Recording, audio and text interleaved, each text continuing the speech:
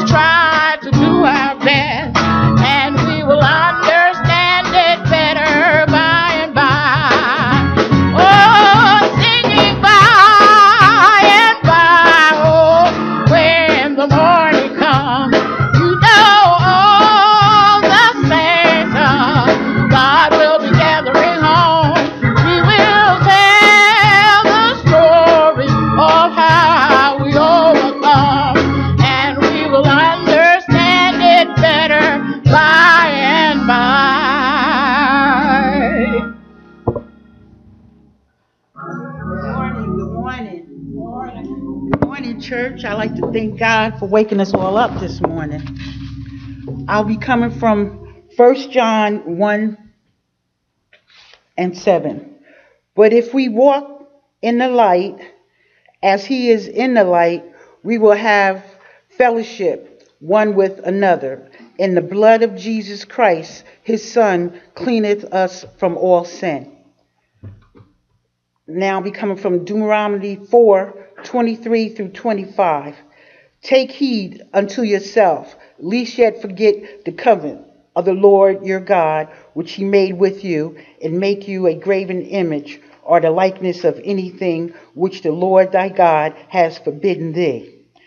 For the Lord thy God is a consuming fire, even a jealous God. Yeah. When thou hast begot children and children's children, and he shall have remained long in the land, and shall corrupt yourselves and make a graven image or the likeness of anything, and shall do evil into the sight of the Lord by God to provoke him to anger. Lord, this covenant we bind in a spirit covenant with you, for the sole purpose of mortality, which we promise to God our Father, that we will live and think and act in a certain way. Your way, Lord. Amen.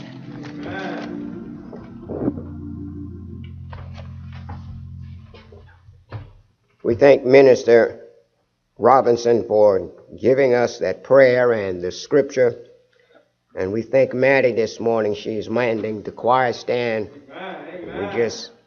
We just ask that you pray for us, pray for the church, and pray for each other, because we truly need to be praying for each other in this day and time. We come this morning with thanksgiving, knowing that God is able. God has been keeping us, and we just thank God for all that he is doing for us.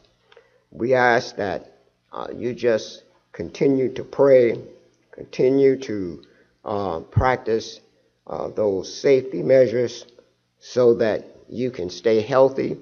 And hopefully, we are going to be back into our church in personal service soon. And we want everybody to be healthy, and we want to stay healthy. And so we just going to continue to go forward and just do what we can and continue to do the Lord's will. I just want to thank all of you for giving your gifts, and we ask that you just continue to do so, however you're paying, whether it's by PayPal, Cash App, or if you're sending it in the mail. We want you to know that we're very grateful for you doing so, and we ask that you continue to do so. I just want to let you know that Bible study is every Wednesday night at 7 p.m. Sunday school is on Saturday evening at 7. And the number that you can call to get in on the line is 712-770-4867.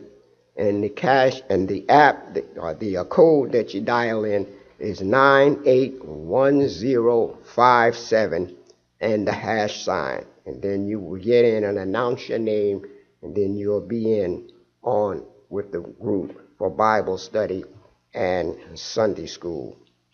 We thank God for this beautiful weather, and it's going to be getting warmer now. And also we want you to remember this coming Sunday, we spring forward with the time. The time goes up 1 hour, and so the days are going to be longer. And we just thank God for this beautiful weather that we had today. I understand from the weather forecast that it was 75 today in Newark. So we're going to have pretty much the same thing tomorrow, and God truly is blessing us. Amen. All right, we're going to continue to move on with our service. We're going to have another song coming from our choir, Sister Maddie, and then I shall come with the word. Thanks, Sister Mary.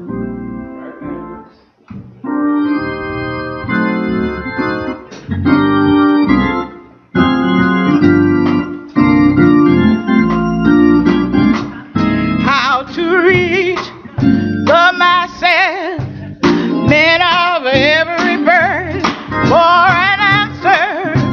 Jesus gave a key, and if I be lifted up from the earth, I'll draw all men unto me. Oh, lift him up. You ought to lift God up until he speaks from eternity. Oh, you know, if I be lifted up from the earth, I'll draw all men unto me. Oh, the world is hungry for living bread. If the Savior on earth for them to see. Oh, if I trust him and do not doubt the word, that he'll draw all men unto me. Oh, lift him up. You ought to lift God up until he speaks from eternity. So if I be lifted up from the earth, I'll draw all men unto me. Lift him up by living as a Christian. Let the world in you the Savior see. Oh, then men will gladly follow him who was done. I'll draw all men unto me. Oh, lift him up. You gotta lift God up until he speaks from eternity. Oh, you know if I be lifted up from the earth, I'll draw all men unto me.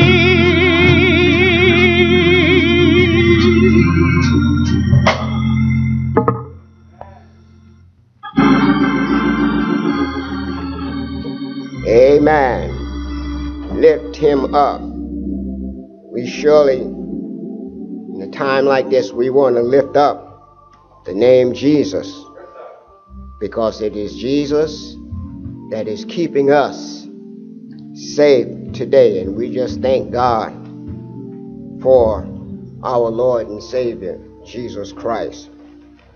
This morning, with the help of your prayers and certainly with the help of the Holy Spirit, I want to go into a teaching mode this morning. I want to talk about something that I think all of us is guilty of. And I think sometimes we're guilty of this and we may not realize it. And I want to talk about this morning the condition of backsliding. And that's going to be coming from the scriptures that you heard in your reading earlier, but I shall read them again. First of all, coming from Deuteronomy chapter 4, verse 23. And it says, "Take heed unto yourselves, lest ye forget the covenant of the Lord your God, which he made with you, and make you a graven image, or the likeness of anything, which the Lord thy God hath forbidden thee." Then in 1 John chapter 1 and verse 7, you'll find these words, But if we walk in the light, as he is in the light, we have fellowship one with another. And the blood of Jesus Christ, his Son, cleanseth us from all sin. Let us pray. Eternal Father, we come this morning thanking you for another day, thanking you for bringing us through another week. And Lord, we know that it was you that brought us, because we certainly didn't bring ourselves, because it was you that woke us up each and every morning and started us on our way. You went with us all day long. And then, Father, you kept us safe as we went about our daily business. And Lord, we just want to thank you for that, because without your guidance, without your protection, we don't know where we would be this morning. But I don't think that we would be here. And so, Lord, we just say thank you for your many blessings. Now, Lord, as I now stand before your people, I ask, oh God, that you would help me to bring a word to them, a word that will help change their lives and accept you as their personal Savior. As I stand with me. And as I open my mouth to speak, I ask that you speak through me. In Christ Jesus, we ask it. Amen. The condition of backsliding. I want to talk a little bit about this morning, because so many of us don't realize that we are in a condition of backsliding. And so I want to ask and answer 2 questions this morning concerning backsliding. First of all, what is backsliding? And then secondly, who is a backslider? What is backsliding? Backsliding is not where a person loses their salvation.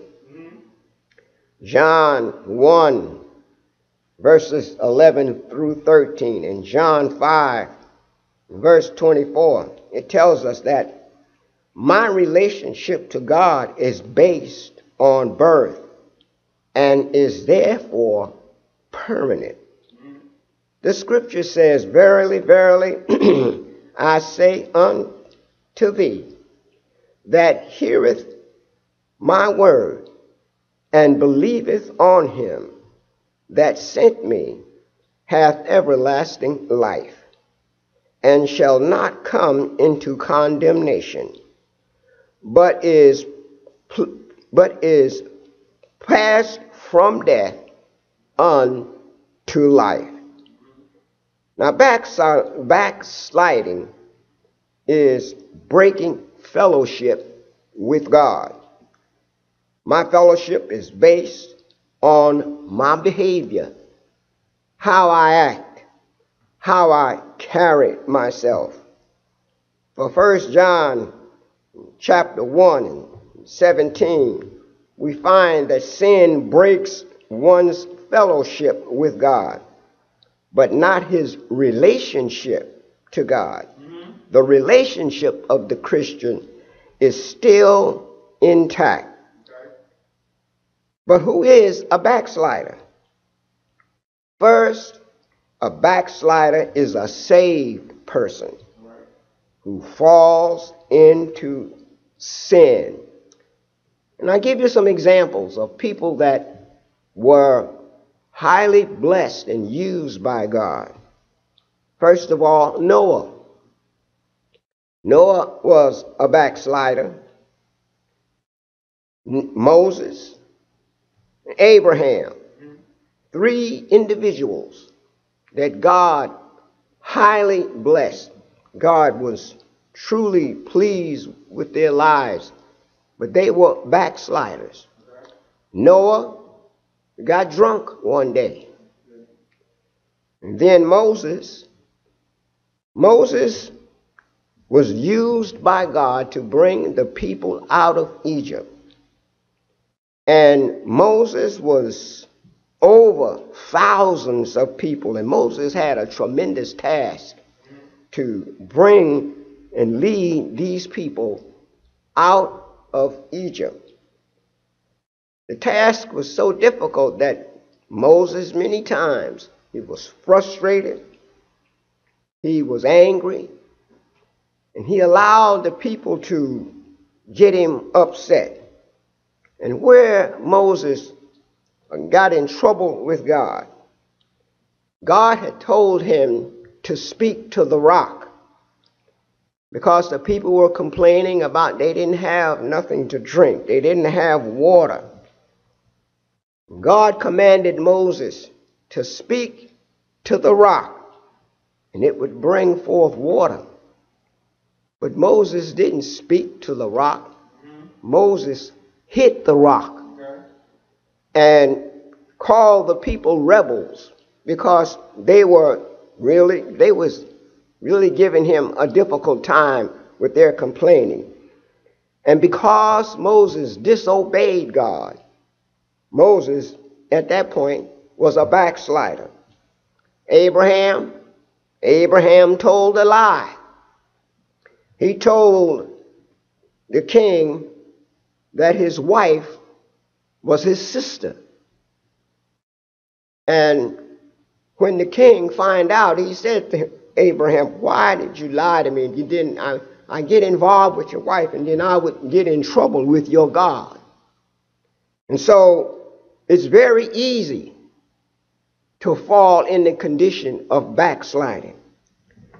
Anyone out of directive will of God, that person becomes a backslider. And then thirdly, a backslider is a Christian who is filled with his own way. And what I mean about that, you're a Christian, you've been saved, but a lot of times you want to have your own way about things. And when God saved you, you have to follow the will of God. You just can't do what you want to do and expect for God to be pleased by it. We must follow the will of God. And when we follow the will of God, then we'll be all right. You see, many Christians live in a backsliding condition. There's 2/3 of us, of our lives, we are backsliders. We seem to think that if we do not commit murder, we do not commit adultery, we don't steal or get drunk, that we are living right in the sight of God. But notice what Jesus said about having murder on one's heart and looking at women to lust after her and robbing God of his tithe when we're in church. If you're not guilty of these things, then notice Proverbs 24:9, Romans 14 and verse 23, and James 4:17. Proverbs and Romans, read those when you get home or while you're home. But James 4:17 says, "Remember too, that knowing what is right to do and then not do it is a sin." So if you know what is right and you don't do it, you are a backslider. Backsliding doesn't just happen all at once. It's a gradual thing. The prodigal son didn't arrive in the hog pen the first day that he left home. You see, when he left home, he had all of his wealth and everything, and he went out and he partied and drank with his friends and had a good time. The scripture doesn't say how long it took for him to spend his wealth, but it was after a while that he had left home and spent all that he had, that he ended up in the pig pen. And then he wanted to come back home. Samson didn't go to Delilah's house first. Lot didn't move into Sodom immediately. All these things happened in a gradual sense. And my message this morning is to you who may be a long distance from God. It is to you who can't seem to find your way back, and to who just lost your first love. You see, you may still have the externals, but you've lost that thrill, the fire, that compassion, or that devotion that you had at first. A good example, David. David was one of God's fervent servants. In fact, he was the apple of God's eye. But one day he got in trouble. And when he got in trouble, his relationship with God was lost. When you read Psalms 51, you will find that how he felt when he lost that relationship, because he lost all of his joy, his peace of mind. And when he wrote that 51st Psalm, one of the things that he said in that Psalm, he said, "Restore unto me the joy of my salvation."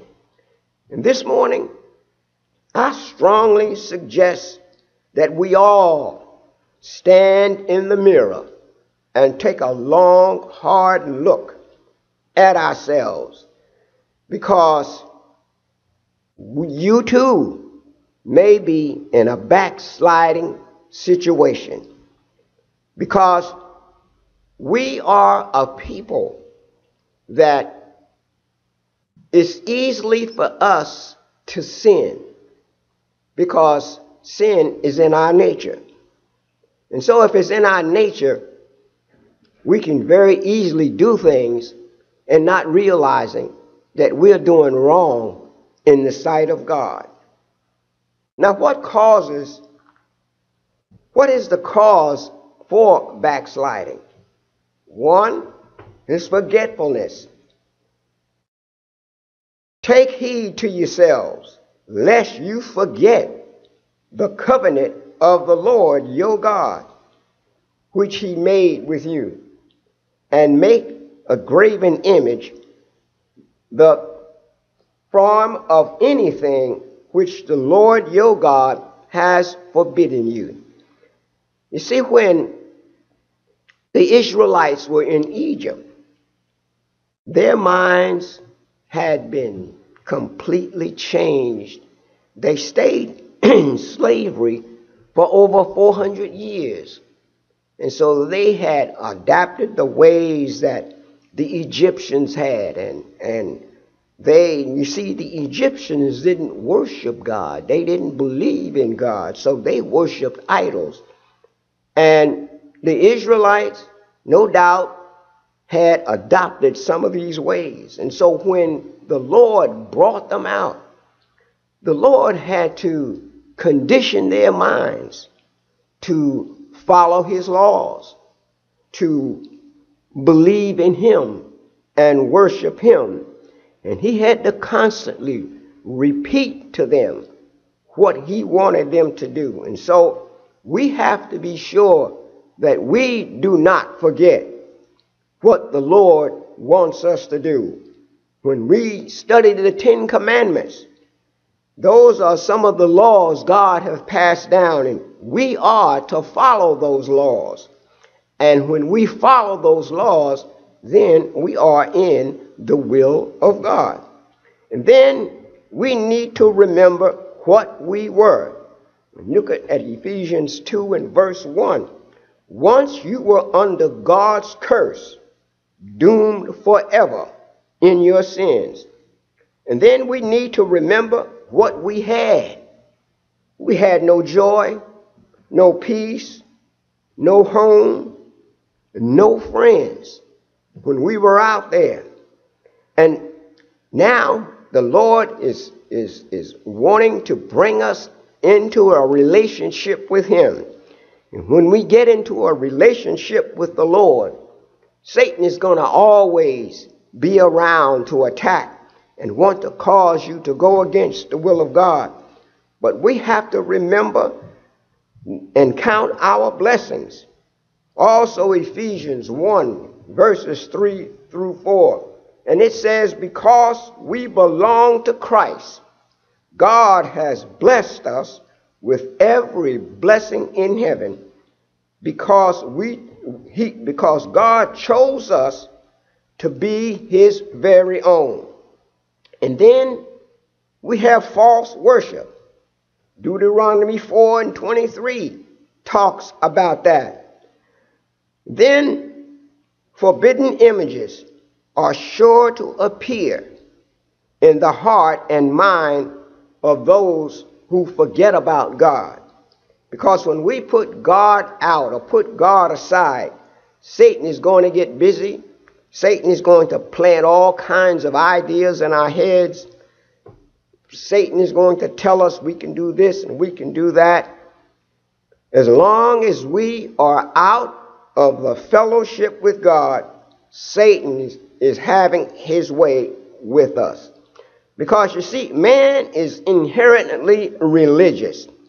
He will worship something. False worship goes in our churches. Matthew 15 verses 8 through 9 tells us, how do we do this? These people say they honor me, but their hearts are far away. Their worship is worthless, for they teach their man-made laws instead of those from God. And so you see, we have to be very careful, church, because it's very easy for us to wander away and become a backslider. And then there is our flesh, ourselves. Romans 7 verse 18, it says, I know that nothing good lives in me. This is Paul talking. That is in my sinful nature. For I have the desire to do what is good, but I can't do it because Satan is ever present. Many allow their eyes to cause them to sin. Many allow an unforgiving spirit to destroy them. And many obey the lust and desires of the flesh. Then there's fashion. Romans 12 and 1. I urge you, brothers, in the view of God's mercy, to offer your body as a living sacrifice, holy and pleasing to God, which is your spiritual worship. We are guilty of leading people to worldly people. We are constantly introducing our friends to other friends, and we are getting involved with worldly people. And God says when you become saved, you are to withdraw yourself from them. Because you ever heard that old saying, birds of a feather flock together? If you become saved and you get to start hanging around again with them, you're going to fool around, and the weakest one is going to be won over to the other person. So if you're not really strong in your religion, the worldly people that you're hanging around with, they're going to win you back over, and you'll be right back with them as to where you were before. And so we find ourselves, sometimes we lead young people to marry unbelievers. Now, we know what the word says about that. We are not to marry unequally yoked. And that means if you are a Christian, you need to be married to a Christian.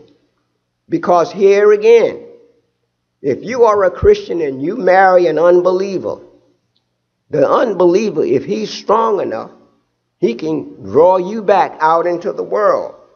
And yes, you might think, well, I'll change him or I'll change her. If the Lord doesn't change her, you certainly is not going to change them. And then there is fear. We fear what people will say about us or what people will do because we are Christians. And then there's that fear of being mocked and ridiculed. Now let's look at the character of a backslider. Begins to pull away from their religious responsibility. This is one of the things that they do. They begin to pull away from the church, doing things in the church. They neglect the word. They neglect prayer, and they neglect the church. They neglect the work and teachings of the church. They begin to find fault with everyone else. They become discontent, unhappy, and sad. A backslider has no passion for the souls of others. He's just concerned about himself. Now, all of this, we've talked about being a backslider, but what is the consequences of an individual being a backslider? Number one, decomposition, decay, corruption. Deuteronomy 4 verse 25 says, "For the Lord your God is a consuming fire. He is a jealous God." That is telling us we cannot have other gods. We cannot put anybody before him. Because when you put other things before God, because God is a jealous God, God can move them out of your way so that you can worship and praise him. And then when a choice of something being lower than the highest, you prefer the lower. You corrupt yourself when you put something in the place of Christ.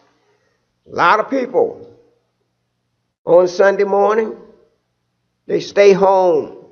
I got to get my rest. Or they stay home to clean their house. They stay home to mow the lawn. They stay home for this. They stay home for that. When you start putting things before Christ, you begin to corrupt yourself. When you turn your back on Jesus for possessions, you lose both. You lose the possessions and you lose your relationship with Christ. What a picture of the church today. Church crying about the fewness and the unfaithfulness of members to God. When we are unfaithful to God, this is when we find people staying away from the church. And then another thing happens. You will experience death.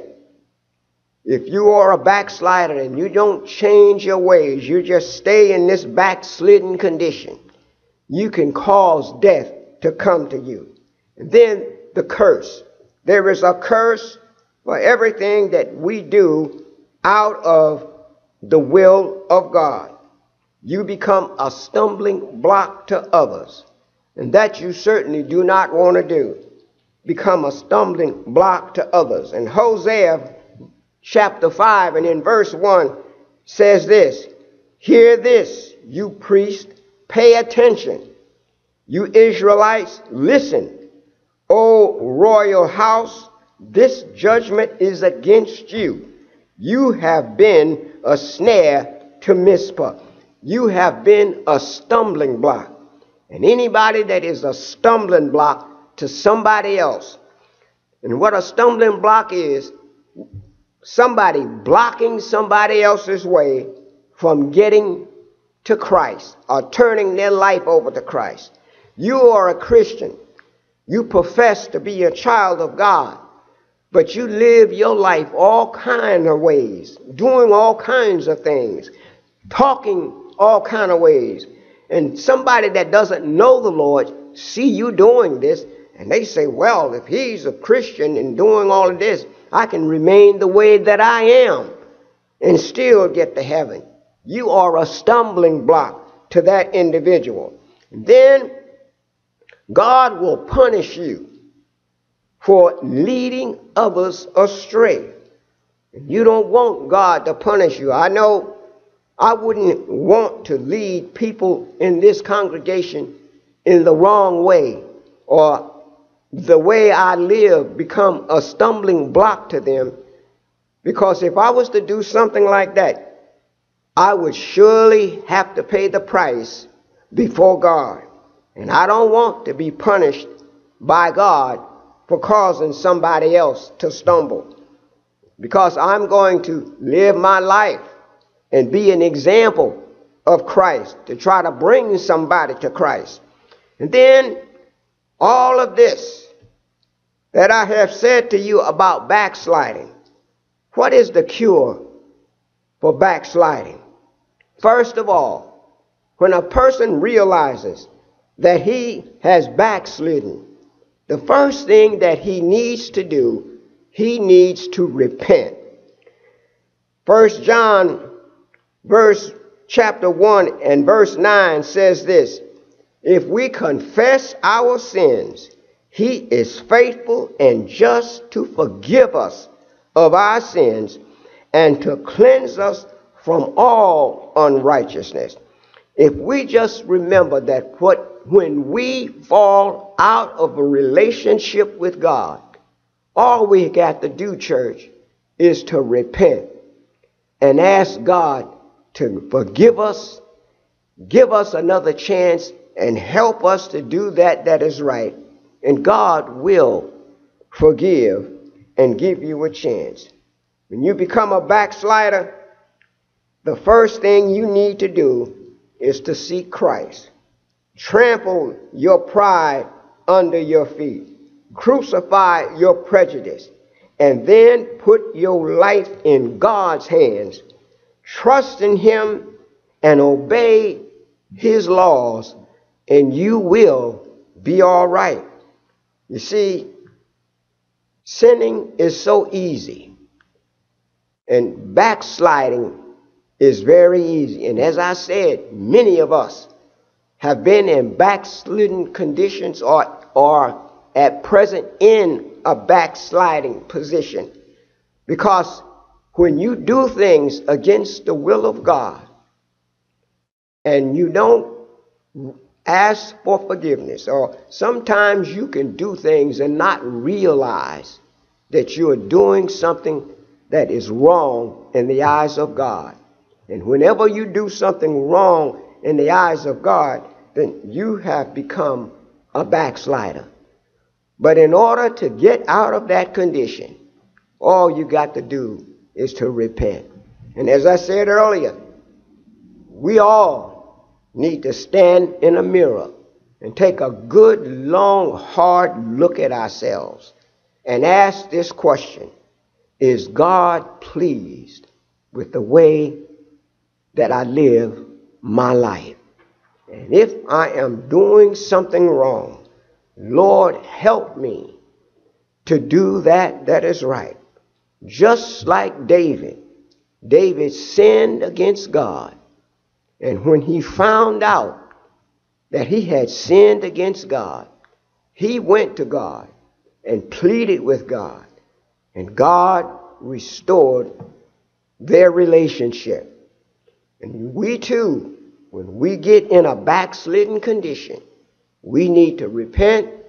We need to ask the Lord to forgive us and cleanse our lives and bring us back into the relationship that where we belong. In church, I ask you tonight or this morning, check yourself. If you find and believe that you are in a backslidden position, if I were you, I would repent as fast as I can and get in a right relationship with God. Because we don't know when death is going to come for us. We don't know when Jesus Christ is going to come back. We must be ready at all times. And so check yourself, because it's very easy to become a backslider. And once you start doing all kinds of things like I mentioned in my message, you have become a backslider. But it's very easy to get out of it. Just repent and ask the Lord to forgive and come back into your life. I pray this morning that someone heard the word, because as I said earlier, there are many of us that are in backslidden conditions and don't even realize it. So just check yourself. Take a good, long, hard look at the life that you're living. Is God pleased with it? Are you pleased with the life that you're living? Because if you are a child of God, you want to please God. And you want to be able to say that you have done your very best to live the life that God wants you to live. God bless you, and may heaven smile upon you. We're going to get ready now to open the doors of the church. And if there's anybody out there that wants to join the Enon Church family, right now while we're outside of our in-person services, just give us a call. And when we come back into our services, you can come and join up with us and we will take you in. And I want to say this. Everybody needs a church home. Everybody needs to belong to a church somewhere. Because this is where we go to meet God and fellowship with other saints. And you say, well, I can serve God at home. Well, I question about that, because there are many things at home that can distract you, that where the Spirit of God won't come in. But this is God's house. And this is where he said that he would meet us and fellowship with us and bless us in a mighty way. So if you don't belong to a church, I urge you to find a place today where you can worship and fellowship with the other saints. God bless you.